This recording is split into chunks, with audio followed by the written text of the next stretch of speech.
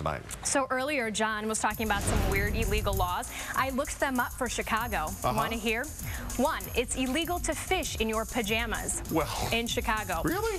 2, it's illegal to take a French poodle to the opera in Chicago. And 3, in Joliet, it's illegal to mispronounce the name Joliet.